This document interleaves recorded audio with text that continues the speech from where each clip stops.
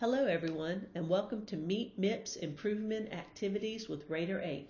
In this mini webinar, your hosts, Randy Marsden, President of MarsdenAdvisors, and Hugh McLaren, Senior Solutions Consultant with Rater8, discuss how your practice can easily meet 2 patient satisfaction improvement activities. Before we begin, our legal statement here is that this presentation is for informational purposes only. There are actually MIPS-related improvement activities that help support patient satisfaction. We have 2 recommended activities listed here. The first one, collection and use of patient experience and satisfaction data on Access. This is a medium-weighted activity, and the objective here is to develop an improvement plan informed by patient experience and satisfaction data, including any differences across demographic groups, so that eligible clinicians can use data-driven approaches to improve patient access and quality of care. So if you are collecting patient experience and satisfaction feedback and developing an improvement plan to act on that, especially accounting for any differences in demographic groups, then this is a very easy activity to meet.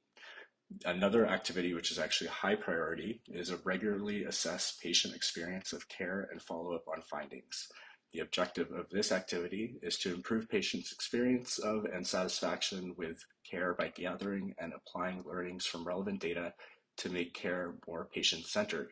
So it is very similar to the other activity, as long as you are regularly assessing the patient experience and you have a routine and you're keeping that consistent, and you're applying what you're learning from that feedback to how you impact overall patient care and making your patient care more patient-centered, then that's a great activity to meet as well. For both of these, like I mentioned, the key is consistency and doing this across the board and keeping up with it and monitoring it and tracking it, which doing this manually can be very difficult. Luckily, there is a program like Rater8, which beyond just the MIPS activity requirements, helps you improve your overall patient reputation and satisfaction on various sites, including Google. So I'm now going to hand it over to Hugh McLaren from Rater8 to show you the platform, show you how that works, and then we'll come back over here and show you how to apply what you do in Rater8 to meet those MIPS improvement activities. Take it away, Hugh.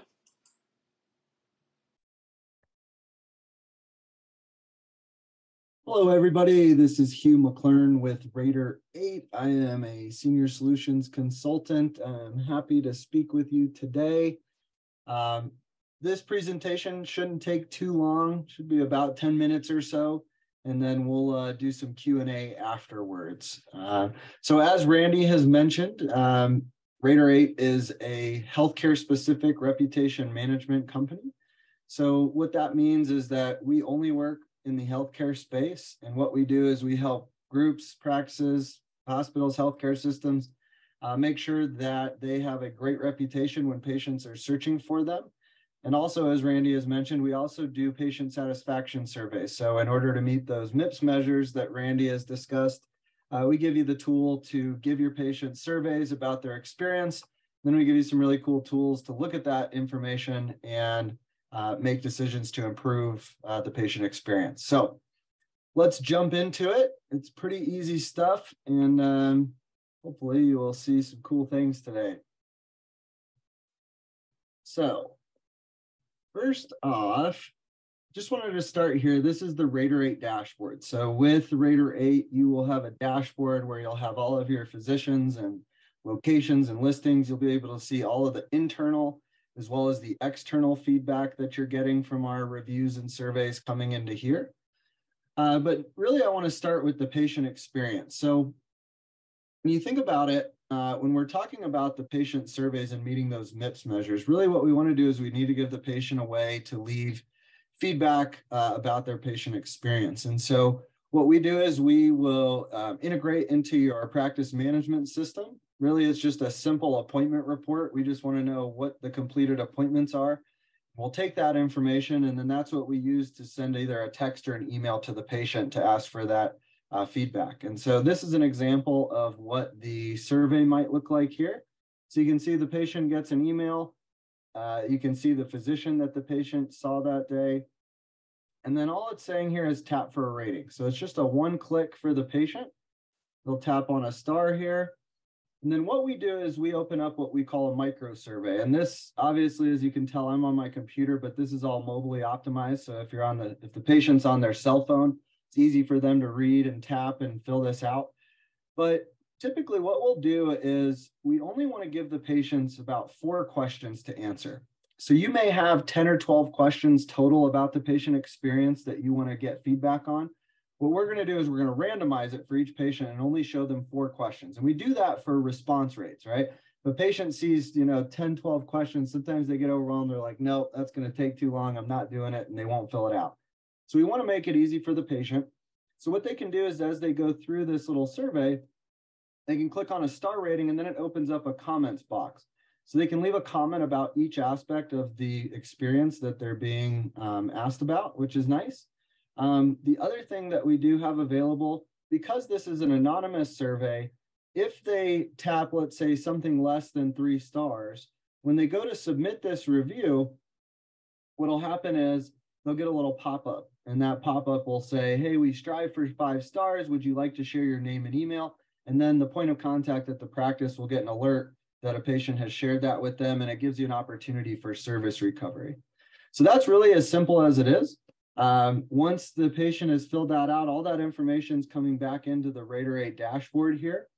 And this is where we really give you some neat tools to understand this information. So you can see in the dashboard, you'll see this Rater8 logo. That's going to be a comment that was left on that internal survey. But beyond that, what you can do is we have what we call a benchmarking tool. So here in the benchmarking tool, these are all the questions that this practice asks. And you can see here, this is their average rating that they're receiving on each one of those questions. Well, what we do is we also benchmark that, right? It's one thing to know if you're doing good, but how does that compare to others? So it defaults to the Rater8 benchmark. That's for all of our clients. That's the average rating on the question. But oftentimes in ophthalmology, you're going to want specific to ophthalmology. And so what we can do is then have a benchmark for just our ophthalmology clients. So we've got about 30 to 40 different ophthalmology practices across the country that use Rater8. And so this is the ophthalmology specific benchmark, but you can also have benchmarks for your city or your region or similar sized practices. So it really allows you to compare in a meaningful way. The other thing that's nice is if you have multiple locations, you can click the location filter, and then I can see how is my check-in experience differing across my different locations. And then beyond that, you can say, okay, well, this one seems to be a little lower. Let's look at the comments. And so what the system will do is it will open up and show us the comments that are specifically related to just that question at just that location. So hopefully here this internet connection will speed up for me and it'll show me the information. There we go.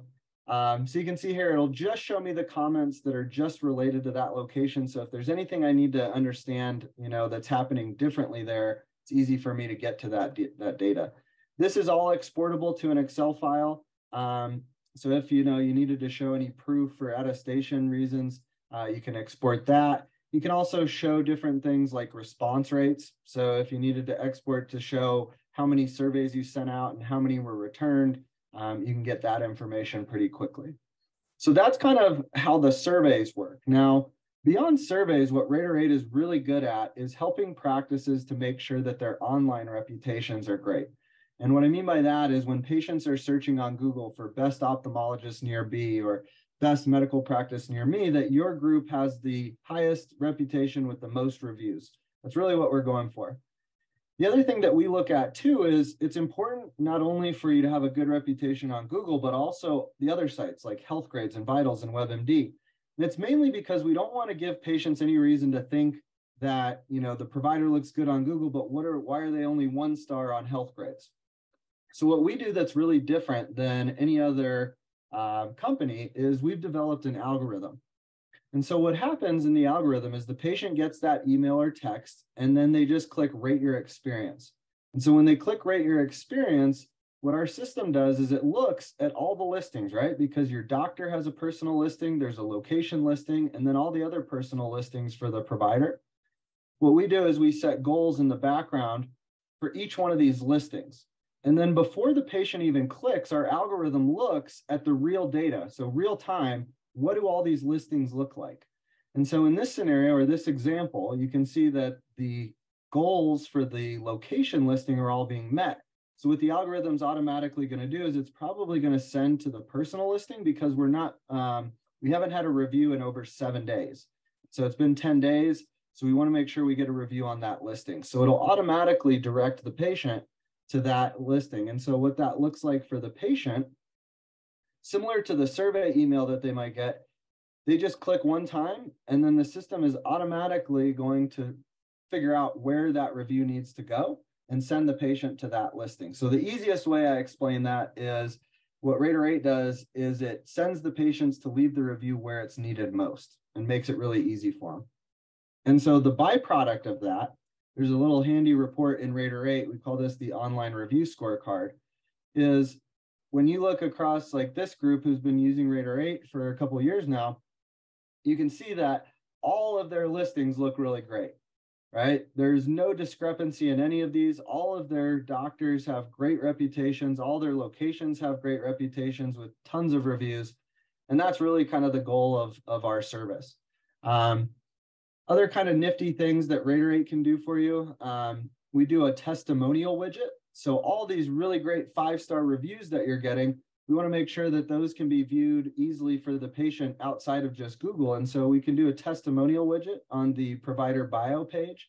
So you can see here on Dr. Nam's page, we can see this testimonial widget populating all those 5-star reviews right there within your own website. And that's a really easy just piece of code that we would give to your web developer to embed there. Of course, in Rater8, the other thing that you're going to be able to do is, see the, results that you're getting. So understanding kind of how is the distribution between 5 stars and 1-star reviews? How many reviews are you getting? What kinds of reviews? What sites are they coming from? That's important. And then lastly, the other thing that, we make easy for you with Google is you're able to respond to Google reviews directly out of the Rater8 dashboard. So Google loves to see when businesses engage with their Google listing. And so this way, it's really easy for you to just open up the dashboard. You have all of your listings loaded in here, and you can respond to those Google reviews directly out of the dashboard. So hopefully, this demo was really quick today. I'm happy to schedule more time with anybody who wants to kind of schedule an appointment. But if you have any questions, please ask them in the Q&A section. And it's been really great talking to everybody. Thank you so much. Now let's go over how to implement these activities and how to use Rater8 to meet them. For the collection and use of patient experience and satisfaction data on access, this is looking for collecting patient experience and satisfaction data on access to care and development of an improvement plan, such as outlining steps for improving communications with patients to help understand urgent access needs. The validation documentation is available on the QPP resource library site. It's hidden deep in an Excel file, but we've made that easier by putting that on our ValView website, which we're including in the chat right now. The validation documentation is really important to be looking at for any activity that you choose. This we often find practices aren't aware of this, but the validation documentation tells you exactly what you need to have prepared in the event of an audit. So when you're testing yes to an activity, you are basically saying that you have all of this available. So even if it's not these activities, make sure you check that. And you can check those on our ValView site for any activity to make sure you have the right information ready to go. So for this, you'll need a documented improvement plan with goals for access to care and quality based on patient experience and satisfaction data. You'll need both of these elements. The first is patient experience and satisfaction data on access to care. So this is data collected through a patient experience survey. For example, eligible clinicians could give this to the survey to all patients that were seen during a certain period or a certain location. The data can be prepared in any useful format or as they were collected. The second item is an improvement plan. So this is documentation of an improvement plan, which should include specific activities, goals, and outcomes for addressing access to care. For example, in looking at the check-in experience rating by location that Hugh showed, you may identify one location scoring lower than the other. In reviewing the comments, you find that the issue is with wait time.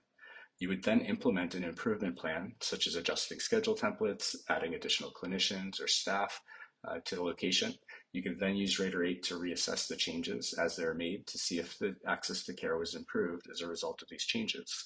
So in summary, Rater8 can help you meet that first element of gathering that data, but you'll still need to work on improvement plan and track that separately. Keep in mind that this activity is centered on access to care. Now, this activity, regularly assess patient experience of care and follow up on findings, is more broad than just access to care. The validation documentation for this one is also available on our Valview app, and we'll link that, which is coming straight from the resource library data. So for this activity, you're collecting and following up on patient experience and satisfaction data. This activity also requires follow-up on findings of assessments, including the development and implementation of improvement plans. To fulfill the requirements of this activity, you'll use surveys like the CAP survey, advisory councils, or any other mechanisms. The clinician may consider implementing patient surveys in multiple languages based on the needs of their patient population.